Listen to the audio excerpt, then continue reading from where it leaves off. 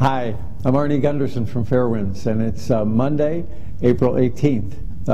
I've been away in New York City for several days on business, and I wanted to say it's nice to be back. I appreciate the emails we've been receiving, both the ones saying keep it up, but separately I've gotten some good technical information from some of you as well, and I really appreciate that. I wanted to talk about three things. The first is the condition of reactors 1, 2, and 3. The second is the condition of the fuel pool in Unit 4. And the third is the monitoring of fish. The first, the condition of reactors 1, 2, and 3, is actually as a result of several of you who sent me a really great link about the reactor parameters as measured by TEPCO. The first graph I want to look at is the pressure inside the reactor. Unit 1 is on the left, Unit 2 is in the middle, and Unit 3 is on the right. You'll look at those and you'll see there's no pressure inside of Unit 2 and inside of Unit 3. That's a good thing. That shows that the reactor itself is under no stress. There is pressure relatively high, 150 pounds, inside of Unit 1, and I don't know why. I'll have to get back to you on that. But let's go over to the next slide, which begins to make this a little bit curious. The next graph is Unit 1, 2, 3 again, but it's the temperature inside the reactors. If you look at Unit 3, the temperature is right at boiling, which is really great. Very low pressure, very low temperature. That's basically about the best they could hope for right now. But look at Unit 2. Unit 2 shows 300 degrees Fahrenheit, or about 150 on the centigrade scale, inside Unit 2. That can't happen if it's water. In thermodynamics, there's this thing called the steam tables, and water at room pressure, which is 0 on these charts, boils at 212. You can't have water or steam at 300 degrees when there's no extra pressure put on it. Well, what does that tell me? That tells me that that what they're measuring in Unit 2 is not water or steam at all. It's hot air or hot hydrogen. And that's a problem. It tells me that Unit 2 is not being cooled. Now, if you look at Unit 1, the temperatures are higher still, but the pressure in Unit 1, going back to the other graph, is high also. So it can have water inside it and still be water cooled, but Unit 2 cannot. Now, we've talked about it before that Unit 2 has a hole in the bottom of it, so I guess we shouldn't be surprised that the pressure is 0.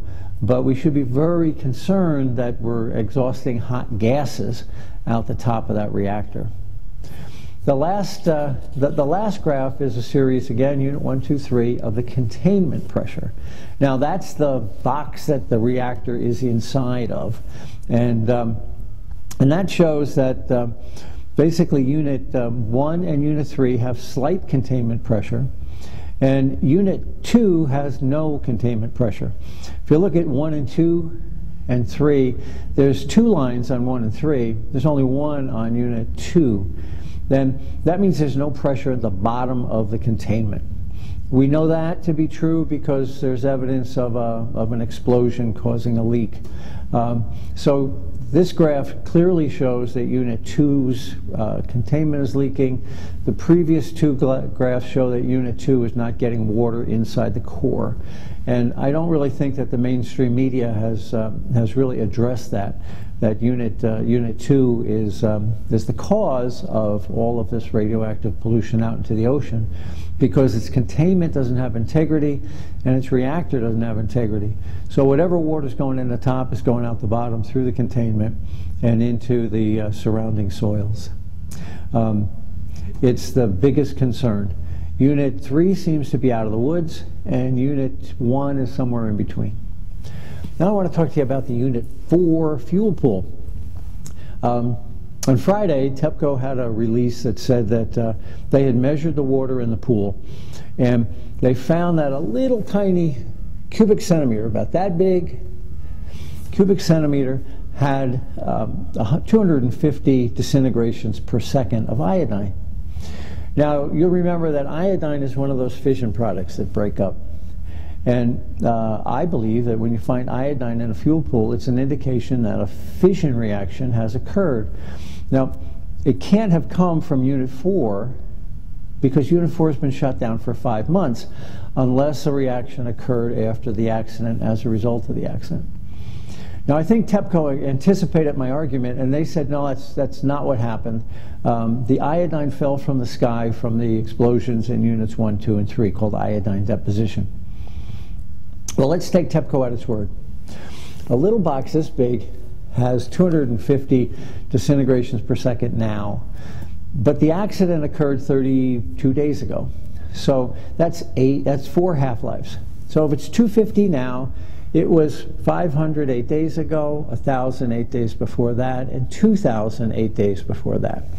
So that little box, when these plants were exploding, had iodine fall into it to the tune of 2,000 disintegrations per second. Now, that little box is a centimeter by centimeter by centimeter. If we look at a cubic meter, there's going to be 100 by 100 by 100 of those little boxes, or 1,000,000 of those little boxes in a cubic meter. So if we multiply that 2,000 by 1,000,000, we get 2,000 megabecquerels in a cubic meter. Well, that pool is the last piece of math here. That pool is 15 meters deep. So imagine these boxes stacked 15 high. So if we take the 2,000 megabecquerels times 15, we get 30,000 megabecquerels in that column. Well, if we take TEPCO at its word, all of that fell from the top. That's a square meter. What that means is that the iodine deposition on a square meter was 30,000 megabecquerels. That's pushing the numbers at Chernobyl. So if we take TEPCO at its word, they had Chernobyl level releases on the other units, which caused the iodine to fall on unit 4. Now there's 2 other pieces of that though. Iodine is a gas. And I don't know how a gas falls from the sky in these kind of quantities and gets absorbed into a fuel pool. There's probably 1,000 to 1 factor there too. And the last piece is, if we take TEPCO at its word that the iodine fell from the sky, Unit 1 exploded first. Unit 2 exploded next. Unit 3 exploded next, sorry, and Unit 2 exploded third. Unit 4 still had its roof on during all of those explosions. So it's hard to imagine iodine deposition getting into the fuel pool as a result of the explosions in Units 1, 2, and 3. But if we take TEPCO at its word, they're claiming basically a Chernobyl level release. Then I'm saying that it could be that, or it could be that the fuel pool had a self-sustaining chain reaction. Last thing I wanted to talk about was fish. Over the weekend, the FDA announced it would not be monitoring fish on the West Coast, and I don't think that's a good idea. If there's anything you can do as a result of these videos, besides staying informed, and I appreciate that, it's to contact your congressperson and say, hey, you know, we're citizens here. We deserve to have our fish monitored. I don't think we'll find anything initially, but over the next year, as the little fish get eaten by bigger fish, and the plume spreads, we might. And it just seems to be a prudent health risk that can be avoided by proper monitoring. Well, thank you, and thank you for everyone for their emails, and for those of you who pushed the donate button, I also appreciate it. I'll get back to you as soon as I have other information to share. Thanks.